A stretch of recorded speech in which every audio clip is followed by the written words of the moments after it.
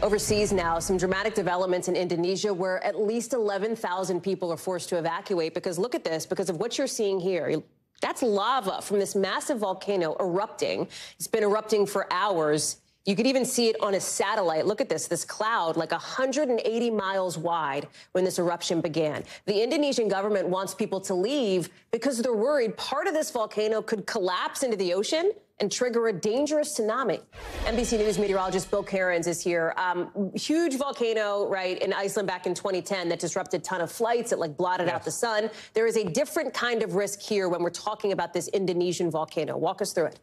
Yeah, the immediate threat would be if the dome collapses, and it's literally just the island is the volcano. So if a wall or parts of the dome collapses and heads into the ocean, that could cause a tsunami. It's happened in the history of Indonesia before. There was a case where 450 people died from a tsunami caused by the collapsing of a volcano. So that's the concern. That's why there is a tsunami alert that's in place. And we've had the imagery. So this happened this morning as everyone on the east coast of the United States was waking up. This was actually Wednesday evening in Indonesia. That's why we have all these nighttime pictures. And what was really incredible was all the lightning that was with the plumes. I mean, some of these pictures look like they were generated by AI. They just, you look at them and they're like, that can't be real.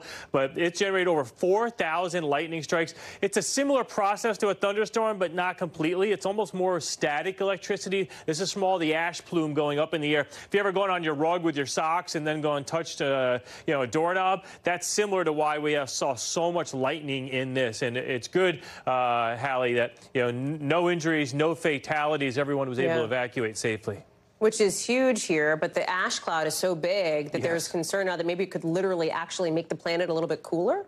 Yeah, now this is a very large volcano. I'm hearing estimates that it went up to about 15 to 20,000 feet into the atmosphere. You can see the eruption. That's the ash you're looking at, not the cloud. So let me go to my graphics now to show you. So here's an example of an animation we made here for you of the volcanic ash. So the eruption releases the sulfur dioxide, and it goes up through the troposphere. That's where our weather occurs, into what we call the stratosphere. That's above where our weather is. And then it gets stuck. So the sulfur dioxide actually reflects the sun's energy back out into outer space, and that can have a brief cooling effect here on Earth. And it's happened in the past, too. This isn't something that's never occurred before. Krakatoa was one of the biggest ones with the ash plume. You can see this red line is the temperature of the Earth. See the drop here? A couple of the other ones here, El Chacon, a little drop, Pinatubo, a little drop, but then the Earth kind of corrects itself. We'll let the scientists analyze how big this ash plume was, how much sulfur dioxide got into the stratosphere, and then they'll give us our estimates if it'll have any cooling effect.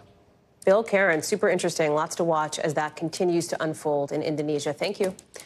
Thanks for watching. Stay updated about breaking news and top stories on the NBC News app or follow us on social media.